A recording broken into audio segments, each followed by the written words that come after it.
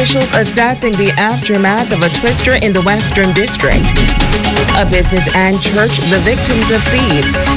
And Miss Teenager Bahamas Universe gearing up to compete internationally. The Bahamas Tonight, the Northern Edition, starts now. This is the Bahamas Tonight, Northern Edition.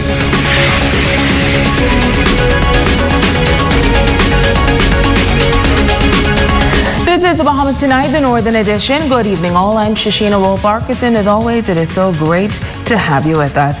Topping the news this evening, education officials on Grand Bahama expressing great relief tonight, concerned that Sunday's freak weather system may have caused significant damage to the new junior high school currently under construction. Officials headed west today for an assessment. Megan Shepard has our top story. District Superintendent for West Grand Bahama, Ivan Butler, touring Holmes Rock Junior High School following reports of a twister in that western community. Reports are that a twister touched down on the grounds where the school is still currently under construction. Butler says that thankfully the structure did not incur any damage. We are very fortunate that no extensive damage was done to the building itself. We understand that it was a temporary office that was placed on the outside, the perimeter of the school, and that apparently was lifted and carted away by either a strong gust or a funnel cloud. He says that he is pleased with the quality of work happening at the school at this time. And the school seemed to be coming on very good.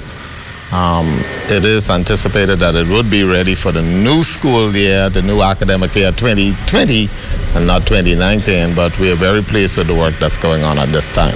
This building is capable of holding somewhere around 26 classrooms and about 8 to 10 labs. So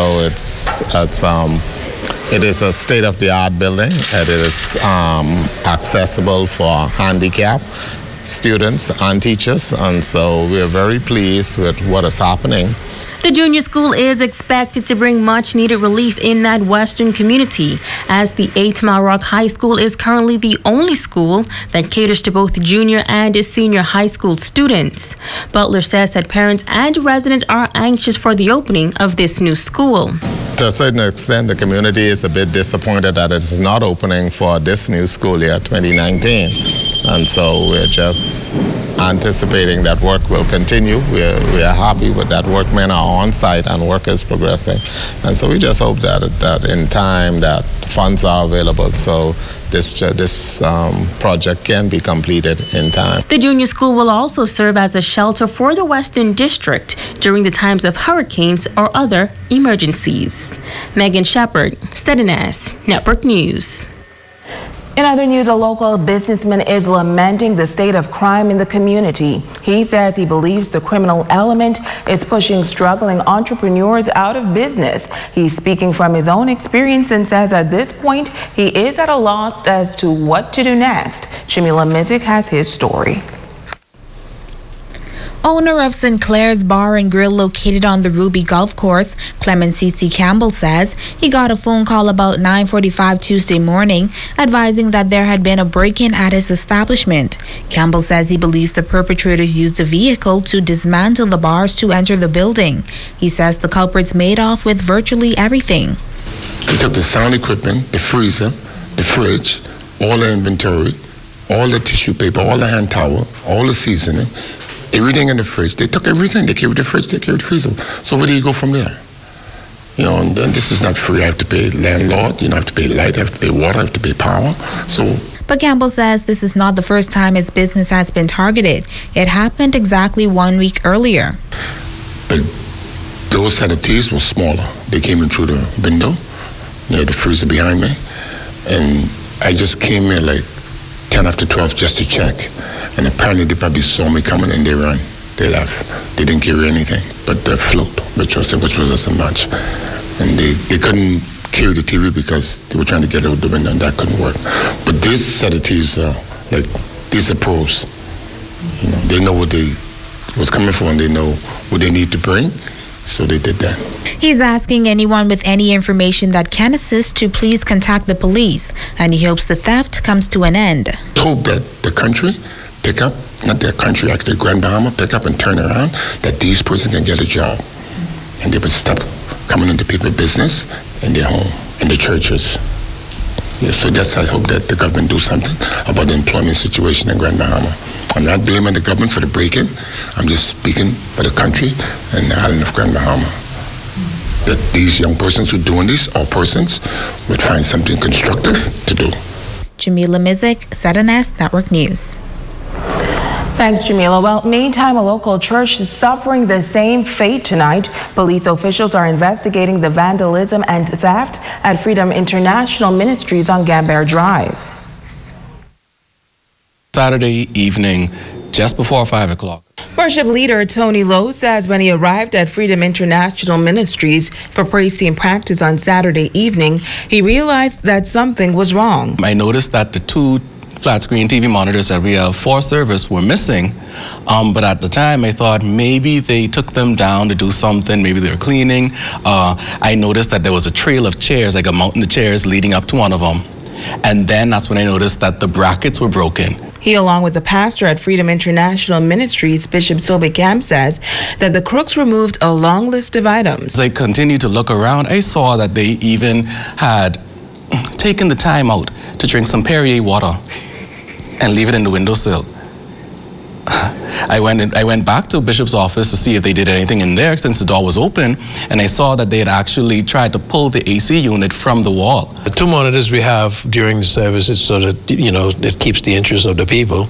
They moved a guitar, an electric guitar, along with two amplifiers.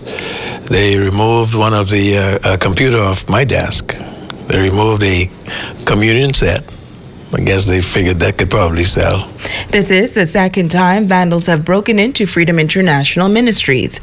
Bishop Kemp says this may be a testament to Grand Bahama's economy. It's very sad that they have to, you know, resort to crime.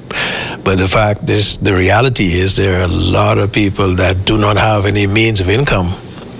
And as a result of it, this is probably, you know, people are becoming more creative now. Like they have no regard for the people of God or the house of God. It's like they don't even care anymore. Like back in the day, we used to have some sort of respect for churches. Like you wouldn't try to do anything at a church. The Christian leader says he has been in touch with local police officials since this incident. I got a call to say that they were captured. They were in custody. They didn't say. All they said was that there were 7 churches and I think 11 establishments. Still with news from the crime beat, police are reporting that one of the men who were shot at a business establishment on East Sunrise Highway almost a month ago has died. The man, identified as Patrick Young, died in hospital this morning. Young and another man were shot around 4 a.m. on Sunday, July 7th, when a man entered a business establishment and opened fire on them. The second victim is still detained in hospital.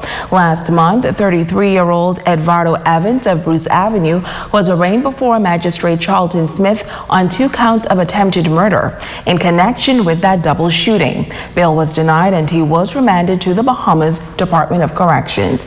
Now, the case was adjourned to September 10th for service of a voluntary bill of indictment.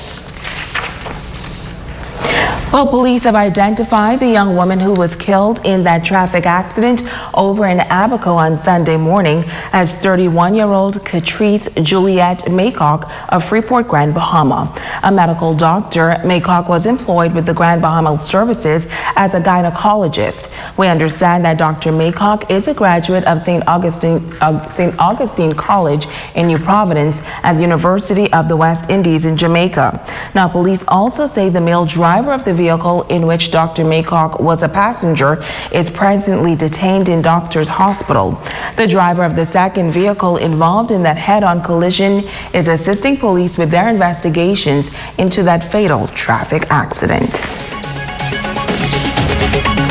And coming up, he is ready for the world of entertainment, and we will give you a taste of his talent. This is the Bahamas Tonight, the Northern Edition, covering Pigeon Key, Cherokee Sound, and your part of the Bahamas.